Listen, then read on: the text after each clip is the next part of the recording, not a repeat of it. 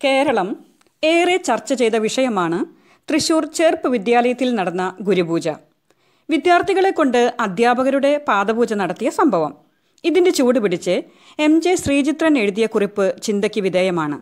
നല്ല കാഴ്ചയ്ക്ക് അധ്യാപകൻ്റെ കാല് പിടിക്കണമെന്നില്ല, അധ്യാപകൻ ഒന്ന് ചേർത്ത് പിടിച്ചാൽ മതിയെന്ന്. കാല് പിടിച്ചിട്ടല്ല ലഘുക്കൾ ഗുരുക്കളാവുക. കാല് പിടിപ്പിക്കാനുള്ള അജ്ഞതയുടെ പേരല്ല, ചേർത്ത് പിടിക്കാനുള്ള അലിവിൻ്റെ പേരാണ് യഥാർത്ഥ ഗുരുത്വം. നമ്മുടെ വിഷയം അതല്ല. പഠനമുറിയിൽ അധ്യാപകരും വിദ്യാർത്ഥികളും എങ്ങനെ ആയിരിക്കണം, വാദഗതികൾ എന്തുമാകട്ടെ. എന്നാൽ ഗുരുശ്ലോകങ്ങളിൽ നാം ഇങ്ങനെ കാണുന്നു: ഗുരുർ ബ്രഹ്മ ഗുരുർ വിഷ്ണുർ ഗുരുദേവോ മഹേശ്വരഃ ഗുരു സാക്ഷാത് പരബ്രഹ്മ തസ്മൈ ശ്രീ ഗുരവേ നമഃ. ഒരിക്കൽ ഒരു ഇന്ത്യക്കാരനോടൊരു പാശ്ചാത്യൻ ചോദിച്ചു, ഭാരതത്തിൻ്റെ വിശിഷ്ടത ഏറ്റവും ചുരുങ്ങിയ വാക്കുകളിൽ എങ്ങനെ വർണ്ണിക്കും? ഗുരു ശിഷ്യ പരമ്പര എന്നതായിരുന്നു അദ്ദേഹത്തിൻ്റെ ഉത്തരം. Class room behaviour in school settings and management. What are the components of effective class room management?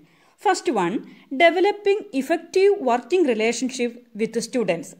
ഒരു അധ്യാപികയ്ക്ക് തൻ്റെ പാഠ്യവിഷയങ്ങൾ ക്ലാസ്സിൽ അവതരിപ്പിക്കുമ്പോൾ ഏറ്റവും കൂടുതൽ വേണ്ടുന്നൊരു ഘടകമാണ് തൻ്റെ വിദ്യാർത്ഥികളുമായി നല്ലൊരു വർക്കിംഗ് റിലേഷൻഷിപ്പ് സ്ഥാപിക്കുക എന്നുള്ളത്. അങ്ങനെയെങ്കിൽ ഏതൊക്കെ മാർഗങ്ങളിലൂടെ ഈ വർക്കിംഗ് റിലേഷൻഷിപ്പ് സ്ഥാപിക്കുവാൻ കഴിയും? അല്ലെങ്കിൽ ഇഫക്റ്റീവ് മാനേജ്മെൻറ്റ് നടക്കണമെങ്കിൽ എങ്ങനെയാണ് ഒരു അധ്യാപിക നല്ലൊരു റിലേഷൻഷിപ്പ് സ്കൂളിൽ സ്ഥാപിക്കുന്നത്? First point, welcome students in to the class room. Second one, encourage students with various activities. Third one, spend time with the students. Then fourth one, use positive communication technique. The next one, show empathy. The last one is respect their personality. നിങ്ങൾ കോത്താരി കമ്മീഷനെ കുറിച്ച് പഠിച്ചിട്ടുള്ളതായിരിക്കാം. 1966 കോത്താരി തയ്യാറാക്കിയ റിപ്പോർട്ടിൻ്റെ opening sentence ഇങ്ങനെയായിരുന്നു: The destiny of India is being shaped in the classroom. രാജ്യത്തിൻ്റെ ഭാവി ഭാഗധേയം നിർണ്ണയിക്കപ്പെടുന്നത് class മുറികളിലൂടെയാണ്. Professor Debashish Chatterjee കാട്ടിലെ ഒളിമ്പിക്സിൻ്റെ ഒരു കഥ പറയുന്നുണ്ട്, അല്ലെങ്കിൽ ഒരു ഉപമ പറയുന്നുണ്ട്. മൃഗങ്ങളെ പരിശീലിപ്പിക്കാൻ നിയുക്തനായ അധ്യാപകൻ മുയലിനോട് പറക്കാനും പരുന്തിനോട് ഓടാനും ആനയോട് നീന്താനും ആവശ്യപ്പെടുന്നു. സ്വാഭാവികമായും ആ പരീക്ഷയിൽ അവരൊക്കെ പരാജയപ്പെടുന്നു. അവസാനം എല്ലാത്തിലും കുറച്ച് പ്രാവീണ്യമുള്ള താറാവിനെ ഒളിമ്പിക്സ് ചാമ്പ്യനായി പ്രഖ്യാപിക്കുന്നു.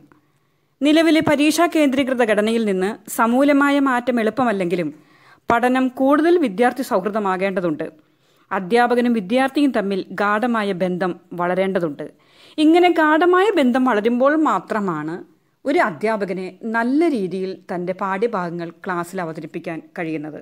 എന്നാൽ ഇതിനകത്ത് വരുന്നൊരു പ്രത്യേക വാക്കുകൾ നിങ്ങൾ മറന്നു പോകരുത്: അധ്യാപകനും ഗുരുവും. അധ്യാപകനും ഗുരുവും ചെയ്യുന്നത് ഒന്നാണെങ്കിലും സാഹചര്യ സമ്മർദ്ദങ്ങൾ കൊണ്ട് അർത്ഥവ്യത്യാസം വന്നുപോയി എന്ന് പറയാം. അധ്യാപകനിൽ നിന്ന് ഗുരുവിലേക്കുള്ള ദൂരം കുറയാതിരിക്കട്ടെ. അധ്യാപകൻ കുറച്ചു സമയം പഠിപ്പിക്കുന്നു, വാക്കുകളിലൂടെ പഠിപ്പിക്കുന്നു. വിദ്യാർത്ഥിയുടെ വ്യക്തിഗത ജീവിതത്തിൽ ശ്രദ്ധയില്ല. കുറച്ച് വിഷയങ്ങൾ മാത്രം ഒരു ദിവസം പഠിപ്പിക്കുന്നു. ഗുരു ദിവസത്തിൽ 24 മണിക്കൂറും ശിഷ്യനെ പഠിപ്പിക്കുന്നു. വാക്കുകൾക്ക് അതീതമായാണ് പഠിപ്പിക്കുന്നത്. ശിഷ്യൻ്റെ ജീവിതത്തിലെ എല്ലാ സംഭവങ്ങളും ഗുരുവിൻ്റെ ശ്രദ്ധയിലുണ്ടാകും. ഗുരു എല്ലാ വിഷയങ്ങളും ഉൾക്കൊള്ളുന്ന അധ്യാത്മശാസ്ത്രം പഠിപ്പിക്കുന്നു. എന്നാൽ നാം അധ്യാപനൻ എന്ന പദത്തേക്കാൾ കൂടുതൽ ഇഷ്ടപ്പെടേണ്ടത് ഗുരു എന്ന പദമാണ്. ഗുരു എന്ന നിലയിലേക്ക് ഉയർന്നു വരുമ്പോൾ ഒരു അധ്യാപകനെ എന്ത് ചെയ്യാൻ സാധിക്കുന്നു? ഒരു അധ്യാപകനെ താൻ ഉദ്ദേശിച്ച പാഠ്യവിഷയങ്ങൾ വളരെ സ്മൂത്തായി ഇഫക്റ്റീവായി ക്ലാസ്സിൽ പ്രകടിപ്പിക്കുവാൻ സാധിക്കുന്നു. Second point, training students on how learning takes place in your class room. The subpoints related to these points are: first one, come to class prepared to learn, both the teachers and students. Second point, always be on time. Third one, develop attentive behavior. Then fourth one, teachers should induce the students to complete the homework and assignments daily. The next point, protecting and leveraging time, both the learner and the teacher. Then follow the directions during activities. The last one is, an effective classroom manager must be prepared with learning materials. First point, developing effective working relationship with the students. Second one, training students on how learning takes place in your classroom. Then third one, anticipating students' behavior in well-written lesson plan. നമുക്കറിയാം, അധ്യാപക പരിശീലന കാലഘട്ടത്തിൽ നാം ചെയ്തിരുന്നൊരു പ്രവൃത്തിയാണ് എല്ലാ ദിവസവും lesson plan എഴുതി കൊണ്ടുപോകുക എന്നുള്ളത്. കാർഷിക വൃത്തിക്ക് സമാനമാണ് പുതിയ കാലത്തെ അധ്യാപനവും ക്ലാസ് മുറികളും. സസ്യങ്ങൾക്ക് വളരുവാൻ ആവശ്യമായ ഭൗതിക സാഹചര്യങ്ങൾ ഒരുക്കുകയാണ് കർഷകൻ ചെയ്യുന്നത്. ഇതുതന്നെയാണ് ക്ലാസ് മുറിയിൽ അധ്യാപകൻ്റെയും ഉത്തരവാദിത്തം. ആധുനിക യുഗത്തിൽ നിരക്ഷരൻ എന്നതിൻ്റെ വിവക്ഷ പുതിയ കാര്യങ്ങൾ പഠിക്കാൻ വിമുഖത കാണിക്കുന്നവർ എന്നാണെന്ന് നാം തിരിച്ചറിയണം. എല്ലാ ദിവസവും ടീച്ചിങ് നോട്ട് കീറി ചവിട്ടുകൊട്ടയിലെറിയുന്ന ഒരു അധ്യാപകനെക്കുറിച്ച് പ്രൊഫസർ ദേബാശിഷ് ചാറ്റർജി എഴുതിയിട്ടുണ്ട്. കാരണം ഇത് കീറിക്കളഞ്ഞില്ലെങ്കിൽ നാളെ ഇത് തന്നെ ഞാൻ ആവർത്തിക്കുവാൻ ഇടയുണ്ട്. അത് മുഴുവൻ വിദ്യാർത്ഥികളെയും മയക്കത്തിലാഴ്ത്തും എന്നായിരുന്നു അദ്ദേഹത്തിൻ്റെ ന്യായം. ഇതുതന്നെയാണ് ഇവിടെയും പറയാനുള്ളത്. ഒരു കർഷകൻ കാലാവസ്ഥയ്ക്കനുസൃതമായി തൻ്റെ ആശയങ്ങളും ഭൗതിക സാഹചര്യങ്ങളും മാറ്റുന്നത് പോലെ ഒരു അധ്യാപകനും കാലാവസ്ഥയ്ക്കനുസൃതമായി അഥവാ സ്കൂളിലെ സാഹചര്യങ്ങൾക്കനുസൃതമായി ലെസൺ പ്ലാൻ മാറ്റേണ്ടതാണ്. അല്ലാത്ത പക്ഷം എഴുതിയത് തന്നെ വീണ്ടും എഴുതിക്കൊണ്ടു പോകുമ്പോൾ കുട്ടികൾ മയക്കത്തിലാകാൻ ഇടയുണ്ട്. ഇത് തന്നെയാണ് ദേശാഭിഷ് തൻ്റെ അഭിപ്രായത്തിൽ രേഖപ്പെടുത്തിയിരിക്കുന്നത്. Then, fourth point, establishing standards of behavior that promote students' learning. New castle സർവകലാശാലയിലെ എഡ്യൂക്കേഷൻ ടെക്നോളജി പ്രൊഫസറായ സുഗത മിത്ര 1999 ഡൽഹിയിലെ ചേരി പ്രദേശത്ത് ഒരു പരീക്ഷണം നടത്തി. അവിടെ ഭിത്തിയിൽ ഒരു കമ്പ്യൂട്ടർ സ്ഥാപിച്ച് ഇൻ്റർനെറ്റ് സൗകര്യമൊരുക്കി. ജീവിതത്തിൽ അന്നേ വരെ കമ്പ്യൂട്ടർ കാണുകയോ അറിയുകയോ ചെയ്യാത്തവരായിരുന്നു അവിടെയുള്ള കുട്ടികളത്രയും. മാത്രമല്ല, വെബ് ബ്രൗസറിൻ്റെ ഭാഷ ഇംഗ്ലീഷായിരുന്നു. അത് അവർക്ക് ഒട്ടും വശമുണ്ടായിരുന്നില്ല. എന്നാൽ ഏതാനും മണിക്കൂറുകൾക്കുള്ളിൽ അവർ കമ്പ്യൂട്ടർ കൈകാര്യം ചെയ്യുവാൻ പഠിക്കുകയും പരസ്പരം പഠിപ്പിക്കുകയും ചെയ്തു എന്ന് മാത്രമല്ല, കമ്പ്യൂട്ടർ ഗെയിം കളിക്കാനും സംഗീതം കേൾക്കാനും ഇൻ്റർനെറ്റ് സെർച്ച് ചെയ്യുവാനും എല്ലാം പ്രാവീണ്യം നേടി. സുഗത മിത്ര പരീക്ഷണം നിർത്തിയില്ല. ഒരു സ്പീച്ച് ടു ടെക്സ്റ്റ് പ്രോഗ്രാം കമ്പ്യൂട്ടറുമായി ബന്ധിപ്പിച്ച് തെലുങ്ക് ചുവയിൽ ഇംഗ്ലീഷ് സംസാരിക്കുന്ന കുട്ടികൾക്ക് കൊടുത്തു. സ്വാഭാവികമായും ബ്രിട്ടീഷ് ഇംഗ്ലീഷ് മനസ്സിലാക്കുവാൻ പ്രോഗ്രാം ചെയ്യപ്പെട്ട കമ്പ്യൂട്ടറിന് ഇവർ പറയുന്നതൊന്നും വാക്കുകളായി മാറ്റുവാൻ സാധിച്ചില്ല. 2 മാസം കഴിഞ്ഞ് തിരിച്ചെത്തിയ സുഗത മിത്ര കണ്ടത് അതിശയിപ്പിക്കുന്നതായിരുന്നു. ഭംഗിയായി ഇംഗ്ലീഷ് സംസാരിക്കുന്ന അഥവാ ബ്രിട്ടീഷ് ഇംഗ്ലീഷ് പറയുന്ന വിദ്യാർത്ഥികൾ അഥവാ കുട്ടികൾ. അറിവും നൈപുണ്യവും സ്വയം ആർജിക്കാനുള്ള കുട്ടികളുടെ കഴിവിലേക്ക് വെളിച്ചം വീശുന്നതാണ് സുഗത മിത്രയുടെ പരീക്ഷണങ്ങൾ. സ്വയം അറിവ് ആർജിക്കാനുള്ള കുട്ടികളുടെ നൈസർഗികമായ കഴിവ് മനസ്സിലാക്കുകയും പരിപോഷിപ്പിക്കുകയും ചെയ്യുന്ന തരത്തിലല്ല നമ്മുടെ ക്ലാസ് റൂമുകൾ എന്നതാണ് ദൗർഭാഗ്യകരമായ വസ്തുത.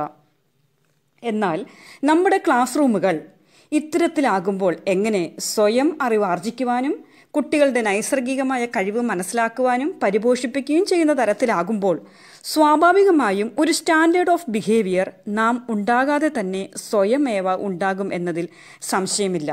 നാം പറഞ്ഞ ഫോർത്ത് പോയിന്റ് ഇതാണ്: establishing standard of behaviour that promote students learning. Fifth point, don't give privilege to particular students and respect every one. 1963 August 28 എനിക്കൊരു സ്വപ്നമുണ്ട്, ഐ ഹാവ് എ ഡ്രീം എന്ന ചരിത്ര പ്രസിദ്ധമായ പ്രസംഗം നടത്തിയതാരായിരുന്നു? നമുക്കറിയാം, മാർട്ടിൻ ലൂതർ കിങ്. വെറും 60 വർഷങ്ങൾക്ക് മുമ്പ് അമേരിക്കയിൽ കടുത്ത വർണ്ണവിവേചനം നിലനിന്നിരുന്നു. അമേരിക്കയിലെ കറുത്ത വർഗ്ഗക്കാരുടെ അവകാശങ്ങൾക്ക് വേണ്ടി പോരാടിയ ധീരനായ നേതാവായിരുന്നു ലൂതർ കിങ്. ലൈൻ ബസ്സുകളിൽ കറുത്ത വർഗ്ഗക്കാർക്കും വെളുത്ത വർഗ്ഗക്കാർക്കും വെവ്വേറെ സീറ്റുകളുണ്ടായിരുന്നു. ഒരു ദിവസം അമേരിക്കയിലെ അലബാമയിൽ റോസ പാർക്സ് എന്ന കറുത്ത വർഗ്ഗക്കാരി വെളുത്ത വർഗ്ഗക്കാർക്കായി സംവരണം ചെയ്തിരുന്ന സീറ്റിലിരുന്നു. വെളുത്ത വർഗ്ഗക്കാരൻ വന്ന് അവരോട് എഴുന്നേറ്റ് കൊടുക്കുവാൻ ആവശ്യപ്പെടുന്നു. അതിന് വിസമ്മതിക്കുന്ന അവരെ അടുത്ത സ്റ്റോപ്പിൽ വെച്ച് പോലീസ് അറസ്റ്റ് ചെയ്യുന്നു. ഏറെ ജനരോഷത്തിനിടയാക്കിയ ഈ സംഭവത്തെ തുടർന്ന് അലബാമയിലെ കറുത്ത വർഗ്ഗക്കാർ ഐതിഹാസികമായ ഒരു ബഹിഷ്കരണ സമരം തുടങ്ങുന്നു. ഒരൊറ്റ കറുത്ത വർഗ്ഗക്കാരും പ്രദേശത്തെ ബസ് സംവിധാനം ഉപയോഗിക്കില്ല എന്നതായിരുന്നു തീരുമാനം.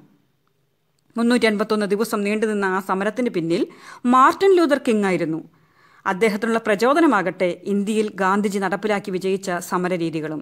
എന്തായാലും സമരം വിജയിച്ചു. ആ വേർതിരിവ് സർക്കാർ എടുത്തു കളയുകയും ചെയ്തു. ശുചീകരണ തൊഴിലാളികളുടെ സമരവുമായി ബന്ധപ്പെട്ട് നഗരത്തിലെത്തിയ Martin Luther king junior 1968 April 4 വെടിയേറ്റ് മരിക്കുകയായിരുന്നു. 1964 നോബൽ സമ്മാനം ലഭിക്കുന്ന ഏറ്റവും പ്രായം കുറഞ്ഞ വ്യക്തിയായിരുന്നു മാർട്ടിൻ ലൂതർ കിങ്. ഇവിടെ ഞാനിത് പറഞ്ഞതിൻ്റെ ഉദ്ദേശം മാർട്ടിൻ ലൂതർ കിങ്ങിനെ കുറിച്ച് അറിയുക എന്നുള്ളതല്ല. നമ്മുടെ പോയിന്റിലേക്ക് വരാം. Don't give privilege to particular students or respect every one. നാം ഓരോ വ്യക്തിയെയും റെസ്പെക്റ്റ് ചെയ്യണം. ഒരു പ്രത്യേക വർഗത്തിന് വേണ്ടി അല്ലെങ്കിൽ പ്രത്യേക ഒരു ജനതയ്ക്ക് വേണ്ടി സ്ത്രീ പുരുഷ ഭേദമെന്നെ, വർണ്ണവർഗ വ്യത്യാസമെന്നെ എല്ലാവരെയും ഒരേ രീതിയിൽ കാണാൻ കഴിയുന്ന ഒരാളായിരിക്കണം ഒരു അധ്യാപിക. ക്ലാസ് റൂമിൽ ഈ വിവേചനങ്ങൾ പാടില്ല. മാർട്ടിൻ ലൂതർ കിങ് ജൂനിയറിൻ്റെ മരണശേഷം അധ്യാപികയും വംശീയ വിരുദ്ധ പ്രവർത്തകയുമായ ജെയിൻ എലിയറ്റ് തൻ്റെ ക്ലാസ് മുറിയിൽ വിദ്യാർത്ഥികളുമായി നേരിട്ടൊരു പരീക്ഷണം നടത്തി. ഈ പരീക്ഷണത്തിൻ്റെ മെയിൻ ഉദ്ദേശം വർഗീയത എത്രമാത്രം ഒരു മനുഷ്യൻ്റെ സ്വഭാവരീതിയെ സ്വാധീനിക്കുന്നു എന്നറിയുന്നതിന് വേണ്ടിയായിരുന്നു. ഇതിനുവേണ്ടി 3rd ഗ്രേഡ് ക്ലാസ്സിലുള്ള തൻ്റെ കുട്ടികളെ 2 വിഭാഗമായി തരംതിരിച്ചു. നീലക്കണ്ണുള്ള കുട്ടികളും തവിട്ട് നിറമുള്ള കണ്ണുകളുള്ള കുട്ടികളും. ഇങ്ങനെ ക്ലാസ്സിനെ 2 വിഭാഗമായി വിഭജിച്ചതിന് ശേഷം തവിട്ട് നിറമുള്ള കുട്ടികളോടായി ജെയിൻ എലിയറ്റ് അഥവാ അധ്യാപിക ഇങ്ങനെ പറഞ്ഞു: നിങ്ങളാണ് ക്ലാസ്സിലെ മിടുക്കരായ വിദ്യാർത്ഥികൾ എന്ന് പറയുകയും കൂടുതൽ പ്രിവിലേജസ് ഈ തവിട്ട് നിറമുള്ള കുട്ടികൾക്ക് കൊടുക്കുകയും ചെയ്തു. അങ്ങനെ അവരുടെ സ്വഭാവവിശേഷത നോക്കിയപ്പോൾ തവിട്ട് നിറമുള്ള വിദ്യാർത്ഥികൾ നീലക്കണ്ണുള്ള വിദ്യാർത്ഥികളുടെ മേൽ ഒരു നിശ്ചിത അളവിലുള്ള ശക്തി പ്രയോഗിക്കുകയും അവർ കൂടുതൽ ശക്തന്മാരുമായി കാണപ്പെടുകയും ചെയ്തു. ദിവസം ഇതിനു നേർ വിപരീതമായി ജെയിൻ എലിയറ്റ് അഥവാ അധ്യാപിക നീലക്കണ്ണുള്ള വിദ്യാർത്ഥികളാണ് മിടുക്കരെന്നും അവർക്ക് കൂടുതൽ പ്രിവിലേജ് കൊടുക്കുകയും ചെയ്തു. ഇതിലൂടെ മനസ്സിലായത് നീലക്കണ്ണുള്ള വിദ്യാർത്ഥികൾ തവിട്ട് നിറമുള്ള വിദ്യാർത്ഥികളുടെ മേൽ ഒരു നിശ്ചിത അളവിലുള്ള ശക്തി പ്രയോഗിക്കുകയും അവർ കൂടുതൽ മിടുക്കന്മാരായി കാണപ്പെടുകയും ചെയ്തു. പക്ഷേ ഇങ്ങനെ തുടർന്നുള്ള ഈ പരീക്ഷണങ്ങൾ ഇത് വിദ്യാർത്ഥികൾക്കിടയിൽ വിള്ളൽ സൃഷ്ടിക്കുവാൻ കാരണമായി തീർന്നു. എനിക്ക് സ്കൂൾ വിടണമെന്ന് തോന്നി, എനിക്ക് ഭ്രാന്തായി തോന്നി. നിങ്ങൾ വിവേചനം കാണിക്കുമ്പോൾ അനുഭവപ്പെടുന്നത് ഇതാണ്. ജെയിൻ എലിയറ്റിൻ്റെ വാക്കുകളാണിവ. ജെയിൻ എലിയറ്റിൻ്റെ ഈ പഠനത്തിൽ നിന്ന് ലഭിച്ച കൺക്ലൂഷനാണ്: സാധാരണ ദയയും സഹകരണവും പരസ്പര സൗഹൃദവുമുള്ള കുട്ടികൾ ഒരു മികച്ച ഗ്രൂപ്പിൽ അംഗമാകുമ്പോൾ അവർ പെട്ടെന്ന് അഹങ്കാരികളും വിവേചനവും ശത്രുതയും ഉള്ളവരാകുന്നുവെന്നാണ് ഞെട്ടിപ്പിക്കുന്ന സത്യം. മുതിർന്നവരിൽ നാം കാണുന്ന വിദ്വേഷത്തിനും വിവേചനത്തിനും അവയുടെ ഉത്ഭവം അവയുടെ വളർത്തലിലാണ്. ചർമ്മത്തിൻ്റെ നിറം അല്ലെങ്കിൽ ലിംഗഭേദം പോലുള്ള ഏകപക്ഷീയമായ കാരണങ്ങളാൽ അവർ മറ്റുള്ളവരെക്കാൾ മികച്ചവരാണെന്ന് സമൂഹം അവരെ വിശ്വസിപ്പിച്ചു. ഒരു ക്ലാസ് റൂം മാനേജ്മെൻറ്റിൽ അധ്യാപിക ചെയ്യേണ്ടുന്ന ഉത്തരവാദിത്തം എന്താണ്? എല്ലാവരെയും ഒരുപോലെ കാണുക. Respect every one.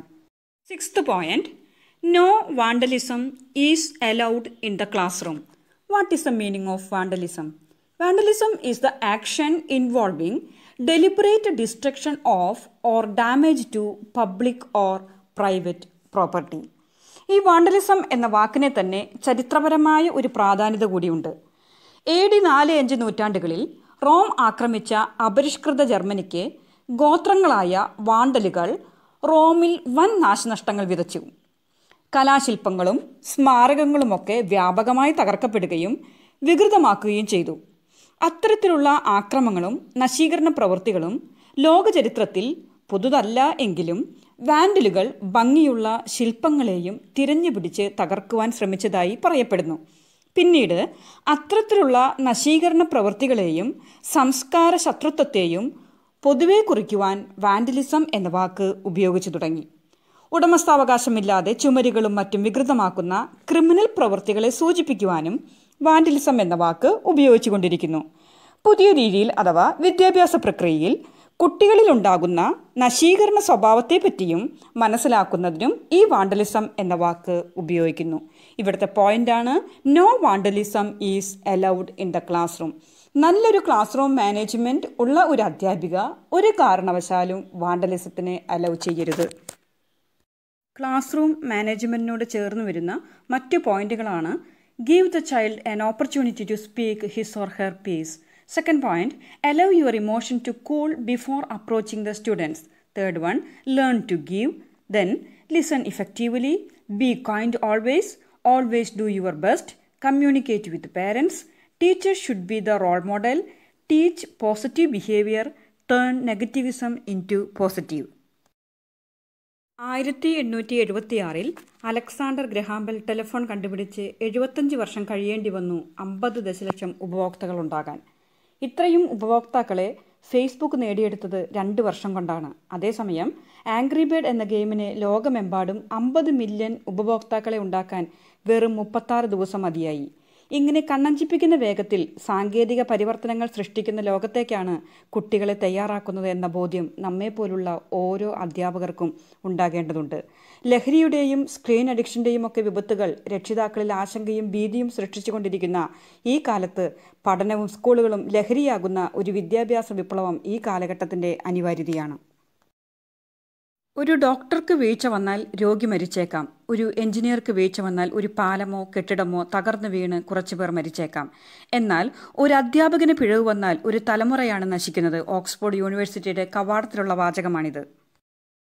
നല്ല രീതിയിൽ ക്ലാസ് റൂം മാനേജ്മെൻ്റുള്ള വിദ്യാലയങ്ങളാണ് ഒരു രാജ്യത്തിൻ്റെ വികസനത്തിൻ്റെ ഗതി തന്നെ തീരുമാനിക്കപ്പെടുന്നത്. അഥവാ പഠനമുറിയിലാണ് ഒരു രാജ്യത്തിൻ്റെ വികസനവും ഗതിയും തീരുമാനിക്കപ്പെടുന്നത്. 10 വർഷം സ്കൂൾ വിദ്യാഭ്യാസം കഴിഞ്ഞ കുട്ടികൾ എന്തൊക്കെ അറിഞ്ഞിരിക്കണമെന്നതിനെക്കുറിച്ച് ചില രാജ്യാന്തര മാനദണ്ഡങ്ങളുണ്ട്. Paris ആസ്ഥാനമാക്കിയുള്ള OEC, organisation for economic cooperation and development എന്നാണ് ഇതിനറിയപ്പെടുന്നത്. ഇതിൽ മുൻപന്തിയിൽ നിൽക്കുന്ന രാജ്യങ്ങളാകും നാളെ ലോകത്തെ അവസരങ്ങൾ ഉപയോഗിച്ച് മുന്നേറാൻ പോകുന്നത്. അതുകൊണ്ട് ഒരു കാര്യം മനസ്സിലാക്കേണ്ടതാണ്. അധ്യാപകരായ നാം തികച്ചും മനസ്സിലാക്കേണ്ട ഒരു യാഥാർത്ഥ്യമാണ്, ക്ലാസ് റൂം മാനേജ്മെൻറ്റിലൂടെ ഒരു രാജ്യത്തിൻ്റെ വികസനവും ഗതിയും തീരുമാനിക്കപ്പെടുന്നു. Let's summarise today's class. Then first point, developing effective working relationship with students. Second one, training students on how learning takes place in your classroom. Then fourth one, anticipating students' behavior in well-written lesson plan. Establishing standards of behavior that promote students' learning. Don't give privilege to particular students and respect everyone. The next one, no vandalism is allowed in the classroom. Communicate with the parents. Give the child an opportunity to speak his or her piece. Allow your emotions to cool before approaching the students. Learn to give. Listen effectively. Be kind always. Always do your best. Communicate with the parents. Teachers should be the role model. Teach positive behavior. Turn negativism into positive.